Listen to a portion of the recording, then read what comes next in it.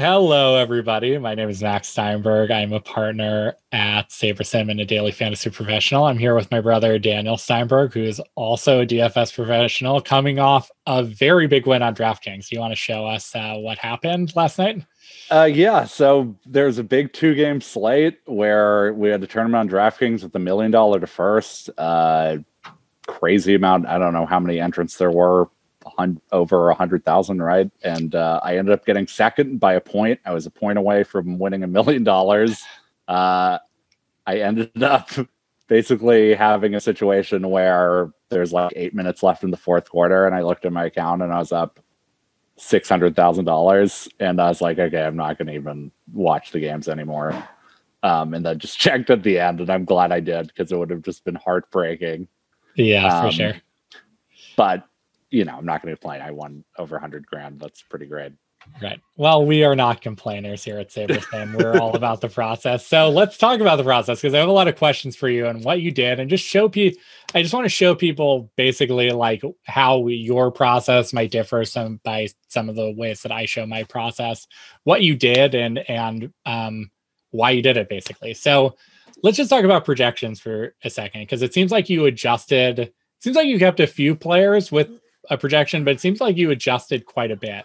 Can you talk about some of the adjustments you made and why you made them, especially with some key players that ended up winning this tournament for you, or getting second? Yeah, so Josh Allen, he was someone I was really high on, and I figured he would be high owned, but I also kind of figured that I couldn't fade him. I mean, one thing that is great about the Bills is they throw the ball a lot, and Josh Allen runs the ball a lot, and he's pretty good at throwing the ball, and they're playing in a game in a dome. It's not really even a 49ers home game. It was in Arizona. Right. So I really like Buffalo's passing offense in general. Also, San Francisco defense has a lot of injuries, and they've still managed to play well despite that. But I certainly was like a little bearish on their defense, and especially like their third and fourth cornerbacks. Right. Well, let's talk about that for a second, because you love looking at the injury reports, right? And I think I take a lot of pride in just like knowing all the rosters and looking all the injury reports, and kind of the amount of injuries some teams have experienced this year is kind of wild. I mean, with San Francisco, you have literally their entire starting defensive line is on injured reserve, and like even their backup defensive line. You like a Nick Bosa, Solomon Thomas, let's see, D Ford, yes, Ziggy, DJ Jones, yeah, like literally all of them are out. So Their just defense is really hampered by injuries. But one thing that I thought was really interesting is specifically at slot corner, they were really thin. Quan Williams and Emmanuel Mosley are the slot corners, and they were both out. Jamar Taylor is a backup slot corner. He was out. So it's completely unclear who was going to play slot corner. It's probably going to be some really, really bad player. So for that reason, I was definitely a little higher on Cole Beasley. I mean, even with John Brown out, that also helps Beasley. So there's like a lot of good things going for Beasley. But so I like Buffalo passing offense, but I like Beasley specifically because of the individual matchup. So I have a question about that, because I'm seeing that Beasley is projected at, I think you put him at 17, if I'm seeing it. I'm not sure. It's 15.5. 15.5. So was that you thinking that was his actual average, like that's what you project him at, or were you trying to take a stand on him? I think maybe a little bit of both. Like I really liked him, and I knew like it's a 2-game slate. So, basically, I wasn't really even going to put it in lineups today, but this tournament overlaid a lot. So I figured, there were actually 2 guys I really liked, Beasley and J.D. McKissick. And I was like, okay, well, let me just make a bunch of lineups that have a lot of Beasley and J.D. McKissick. And I made the projections just how I thought they were going to be. But if I wasn't getting a ton of Beasley and McKissick, maybe I would have manually forced higher ownership or something like that. Yeah, let's talk about McKissick then, because he's another person. I mean, I don't think he's on the first page, but I know we talked about him, and he's someone you liked a lot. You had him way over SaberSim. Yeah, so yeah, I mean, so Gibson, I kind of got luckier because Antonio Gibson got injured, but right. I'm like a guy who like barely even looks at the results. Like, I really don't care how you've done in recent games. All I care about are signs that you're going to get a lot of volume, and that for a running back, like you're going to get a lot of receptions. And McKissick has a lot of the signals. He's a guy who they put him in the slot, they put him out wide a lot, and they've had a quarterback change in Washington. It used to be Haskins and Kyle Allen, and now they have Alex Smith. And Alex Smith throws to running backs a very, very large amount of the time. So if you look at like McKissick's target share among running backs for the past 5 weeks, it's like gigantic. It's 24%. Really. And I believe it's tied for the lead of all running backs. So he was someone who had like had 2 games where he did nothing basically because Washington was up so much. And I think that kind of obscured the potential future fantasy points that he was going to have, because he's someone who's like a pass catching back, and he gets a lot more playing time when Washington's going to be down a lot, and they just hadn't been recently. Right. And can we look at your lineup for a second? Because I just want to see what the actual results of this were like and on DraftKings. Oh, on DraftKings. Okay. Yeah.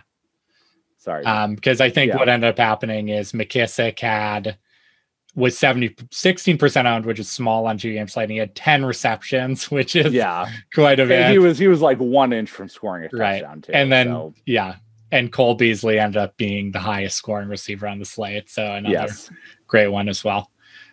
Cool. Yeah, that's really interesting. I think in general, like SaberSim is a great baseline for projections, but you can, especially on these 2 game slates, I think I like what you did, just taking a big stand and like saying, I like these players, I'm going to make sure I get a lot of them. And I think that's really interesting. So let's look at the build for a second, because can you click on new build? Because I saw you did something with the salary constraints that I was interested in. Oh yeah. So, it's a 2 game slate, and it's important, especially in a top heavy tournament like this, where it's a $2 million prize pool and $1 million for first. It's almost 50% to first. So having like a unique lineup is really, really important to maximize your EV. So I definitely lowered the min salary some, and I lowered the max salary about 300, because I just wanted to exclude all the lineups that are very highly likely to be duplicated in a 2 game slate. It's really hard to get a unique lineup otherwise, especially because I was going to go with Allen, who I knew was going to be high owned anyway. Right. I also have a question for you. Did you plan on maxing out this tournament? No. Before, if this didn't overlay, I'd put like 20 in there. Right. So basically you wanted to take advantage of the overlay of this. Yeah, I mean, we've been around for a long time. There's just sometimes where these sites, they're not able to predict how many entrants they're going to get, and there can be huge overlay. And when there's huge overlay, they're basically paying you money to put entries in. So when that, it's good to have the bankroll to be able to take advantage of those opportunities when they arise. Right. Yeah. So I think that's just an interesting thing I wanted to bring up as well, is that you get overlay in these tournaments. Those are great times to take a shot and take on more risks than you're thinking. And you did that, and it paid off, because let's go to your actual build now, if you want to. Yeah, okay, sure. So I was still able to access this afterwards. Right. And I think if we looked at this, we found it was your 43rd lineup. Is that 45th, correct? 45th, I think. Yep. Let's see. Yeah, so here we go. So it ended up being the 45th lineup that you got. And it obviously had Beasley, it had McKissick, and it had some people you didn't adjust as well. Devin Singletary. Yeah. I'm not sure if Gabriel Davis had looked like you adjust, because it seems like you do half points if you did that. But it's interesting. Like, you don't just want players that you like. You want to also pepper in some players that. Yeah. And I think you have to give SaberSim some credit here, because, Singletary wasn't some guy I liked. But because he's the pass catching running back, he's more correlated with Josh Allen than Zach Moss. Yeah. So he was someone who, maybe another lineup builder may have not have put him in this lineup. Right. But because we're simulating the games, and we can look at the correlation and say, okay, Singletary catches passes, so he's going to be more correlated to Josh Allen. This ended up being one of my lineups. Yeah, and so that's another thing to point there. You did not set any stacking rules here, right? You did not set any groups or anything like that. Another question for you is I see that you did something with the exposures and you raised Josh Allen's exposure. Yeah. So, initially I think I was getting less Josh Allen. And I kind of understood it because he was going to be so high owned. It kind of does make sense to fade him. But at the same time, I was talking to you before the game. Actually, we had like a side bet on the under of the Pittsburgh-Washington game because I was like, why is Washington only +6? Like Ben must be injured. He didn't practice all week. Right. I'm not a fan of Alex Smith. I was a fan of Steelers defense. So it's really like, okay, I could play Mullins, who seems okay, but he's just so much worse than Allen. I just felt like, if I'm going ham on Beasley and I'm going ham on Diggs, it doesn't make a whole lot of sense to not go ham on Allen too. Right. So that was something where I just felt like maybe because of diversity, it wasn't giving me as much Allen, but I didn't feel like that actually made a lot of sense. Gotcha. Well, I actually don't have any other questions. Do you have anything else you want to add or talk about or anything that special that you did? Or we can just wrap this up? No, I don't think so. I mean, sometimes it's easy to just feel like a genius after it all gets right one time. And the reality is there's a lot of times where I've been high on a J.D. McKissick or a Cole Beasley and it's went completely wrong. And, right. These things don't always go right. But, the times they do go right, SaberSim really helps give you an actual lineup that has a shot of winning when you do get things right. So I think, obviously I'm pumped with the result last night and thankful. Okay. Congratulations, second place. He was really 1 point away. It was basically a Steelers defense versus Bills defense 1v1 that did not work out.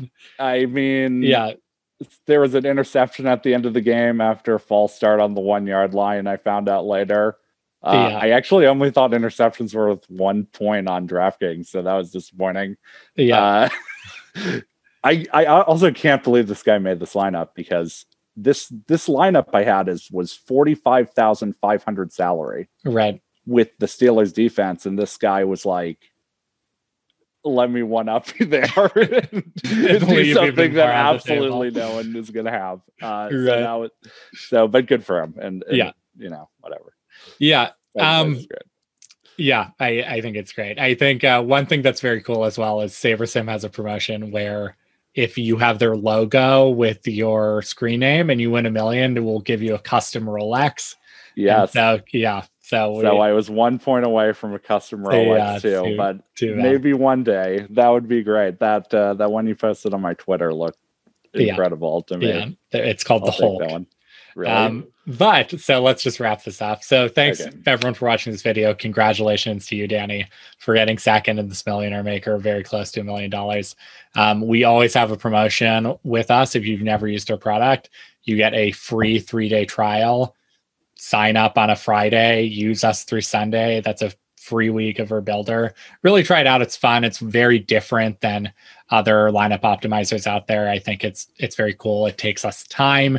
You don't have to group your players. You don't have to make rules. It's really, really cool. We've also introduced a new filters tool, which allows you to get really the ultimate control of your lineups. Really good stuff. So thank you so much for watching. If you have any questions for Danny, at Daniel Singer S on Twitter. I'm at Max J. Steinberg. You can also find us in the SaberSim Slack channel.